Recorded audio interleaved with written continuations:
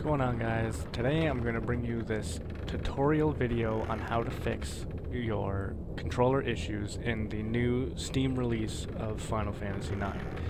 So, when I heard the game came out, I had to get it. Final Fantasy's all-time favorite series. And I don't have an actual PC controller, so I use my PlayStation 4 controller, my DS4.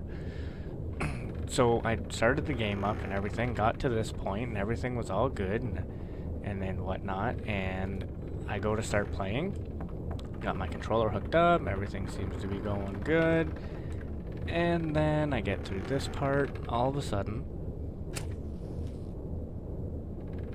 he just wanders off in a direction, and no matter what, I can't get him to wander in, like, to move properly. He just keeps wanting to walk over in a direction, and there was nothing I could do. I spent days trying to figure this out and nothing would work. So I'm gonna show you what I did to fix it. Go over to this website, DS4windows.com. I'll leave the link in the description, and you're gonna want to go to download now, select the latest version, which is version 1.4.401, select that, and then download the DS4 windows.zip. Now, I'm not going to actually download it because I already have. So, when you first get it, you'll get the folder. You're going to want to unzip those both in the same location. And the first time you open up the DS4 Windows, it's going to give you this. Now, when this comes up, you want to install both the drivers, set up one, install the DS4 drivers, and then if you're running Windows 7 or below, you're going to want to install step 2.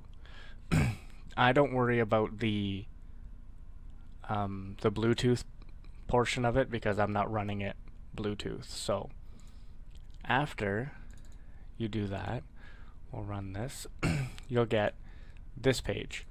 This is where you can set up your controller, and you can change all your outputs, everything. You can change the color that emits from your DS4 controller and different stuff like that. So what you're going to want to do is navigate over to the settings file, or the settings tab, and you're going to want to make sure this top one, this top box, hide DS4 controller, you're going to want to make sure that's checked.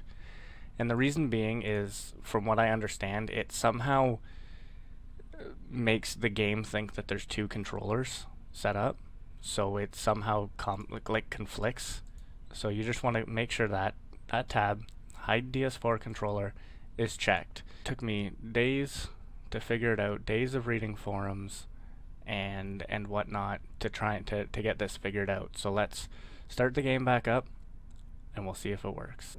Alright, so once you've got the game all loaded back up, then you can proceed through all of this, and then if everything worked out properly,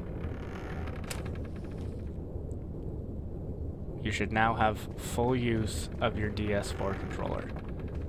I can move him with the joystick, you can move him with the direction pad, all the buttons work properly.